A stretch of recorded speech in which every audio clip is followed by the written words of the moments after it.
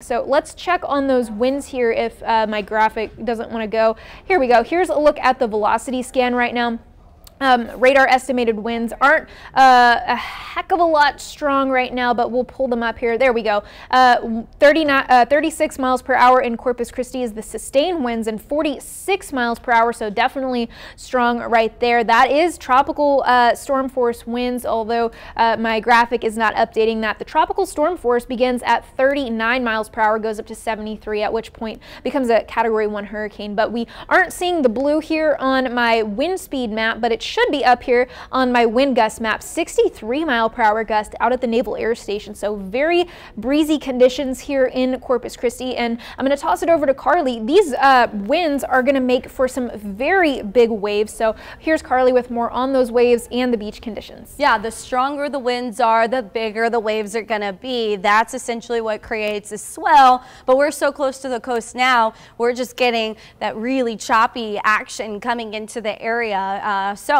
we're seeing 8 to 12 foot waves. In fact, the latest reading at our buoy is now up to 15 foot. That's the closest buoy to Corpus Christi. And along the coast, we're seeing 8 to 12 foot waves easily. They may be crashing further off the coast. If you were to stand at the coast and look at the waves, you probably would not think they are that high. But I will say, once that wave gets to the point where the lower half of the wave is interacting with our sandbars, it's going to crash, and it could be as high as 8 to 12 feet well offshore. So that's what we were looking at with our waves. As you can see, this is the path it took earlier this morning as our waves really started to pick up. That was around 8 a.m. and then by 11 a.m. We are going to continue to see those high waves through at least 4 p.m. before things start to calm down as the storm moves further inland and gets away from our coastline. Something else we're watching for really closely now that we are dealing with some of the outer bands of the system moving into the coastal bend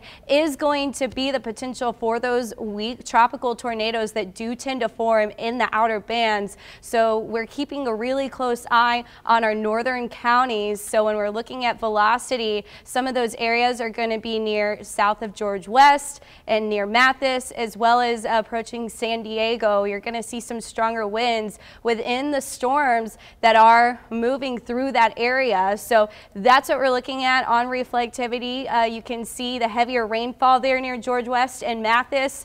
Essentially, no tornado warnings at this time. But with that being said, these tropical tornadoes can easily spin up at any time because it's speed shear that's essentially developing them, and it's a lot different than how a supercell tornado were to develop. So faster winds up at the surface or high in the atmosphere within that tropical storm, slower winds down at the surface as the tropical storm is moving inland is really what does create that kind of scenario. Again, we're not seeing any tornado warnings at this time, but it's something that we are watching really closely throughout the morning as the system is continuing to move inland, and we're really interacting with those outer bands, and those outer bands are interacting with the drier air and the calmer wind speeds, especially on the northern side of the system where we're not seeing that much rainfall. Mike.